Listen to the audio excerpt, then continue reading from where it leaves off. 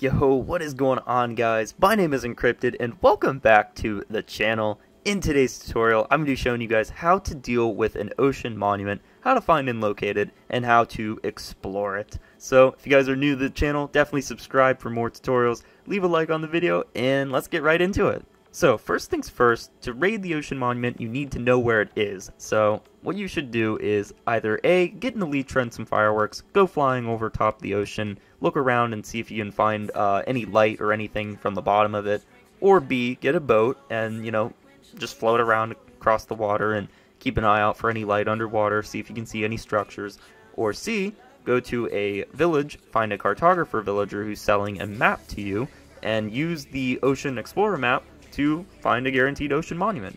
So any of those three methods will work.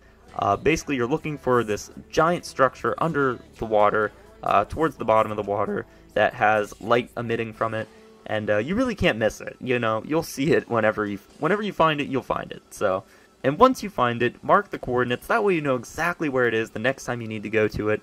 And once you found it and marked the coordinates, now it's time to prepare for it.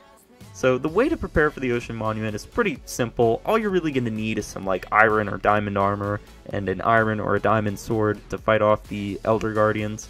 And the other things you're going to need are 2 potions. The one potion is a guaranteed must. It is the water breathing potion, which you can create those by using pufferfish and awkward potions, combine those together and make a water breathing potion.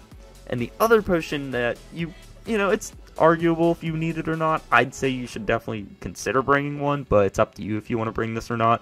That would be the night vision potion. Basically, the night vision potion is created from golden carrots and awkward potions, and it allows you to see underwater clearly in any dark area. So I would definitely recommend bringing one, but if you don't want to, it's up to you. You don't really need it, I guess.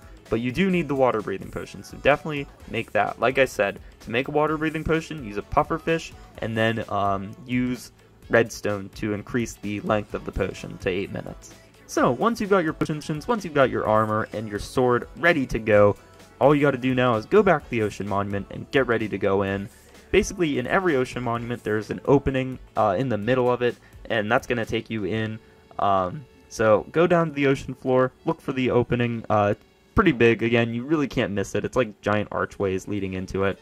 Once you enter the ocean monument, you're going to be greeted with a bunch of little guardian pufferfish looking things, and you can fight these guys off or not. It's up to you. Basically, their main attack is they're going to shoot this beam of energy at you, and right away it's not going to damage you, but if the beam stays on you for a long enough time, it will deal damage. The way to counter this beam is to basically put blocks in front of you and the guardian. That way they can't shoot you with it, or just swim out of their line of sight.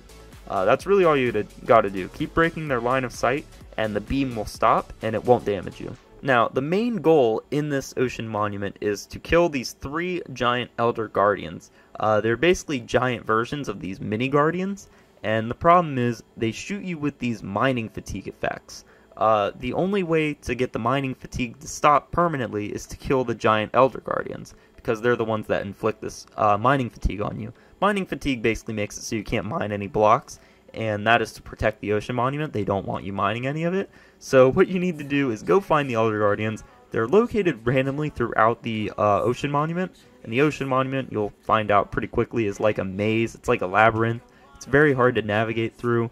But basically, what you need to do is keep exploring every inch of this place until you find all 3 giant Elder Guardians and slay all 3 of them.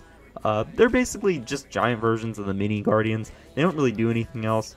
If you do touch them, though, you will take some damage because they have spikes on them. So definitely consider keeping your distance enough to where you're not going to get hit by them.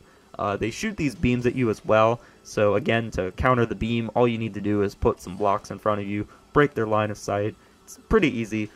They have a lot of health. That's the one downside. They have a lot of health on them, so you're going to need to put tons of damage in them till you kill them.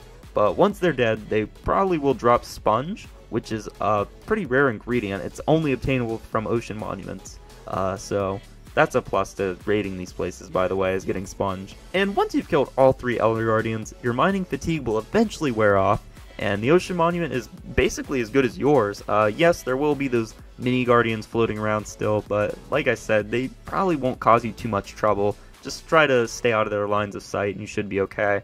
Now, the plus to having the ocean monument when the mining fatigue is gone is basically you can mine the walls now, which means you can get prismarine, which you can use to build underwater conduits, which are basically underwater beacons, and somewhere in the monument, which I'll show you in this clip right here, there are actually 8 gold blocks hidden in the walls. There's like a weird pillar in the middle somewhere, and if you break into it, you'll find 8 gold blocks there. So that's definitely something to, you know, be happy about. And another thing hidden in the monuments is actually there's a secret room sometimes here that contains nothing but sponge in it. And this is a very big deal because sponge is only obtainable from the ocean monument, like I said. And the only other way to get it in the monument is from killing those giant guardians, which obviously they don't respawn. So, you know, whenever you kill them, you're only going to get maybe like 3 pieces of sponge total. So whenever you find these sponge rooms, that's a big deal. Harvest all the sponge you can while you can. And there actually can be multiple sponge rooms in one monument. I've actually seen monuments with 3 sponge rooms in there before, so definitely keep looking around and eventually you'll probably find more. One more plus that you can use the monument for is, since those little guys keep spawning in constantly, you can actually turn this into an XP farm, believe it or not. And I don't have a video on my channel yet of how to do that, but there are tutorials on YouTube that show you how to make farms into these out of the monuments using these like guardian things. So definitely consider checking those out. You might want to make one because XP farms are always nice to have throughout the world, and I'm sure the ocean monument farm would be a very good one to have. So definitely consider giving that a look. Anyways guys, I hope this helped you out. If it did, please feel free to leave a like. Let me know below if it did help you in the comments below. And also subscribe if you guys are new. I upload new tutorials every other day, if I can. I try to do one every day. New videos all the time as well. Projects, tutorials, random stuff, and you name it. Anyways guys, I hope you have a great day. Hope this helped you, and I will see you in the next one. Peace!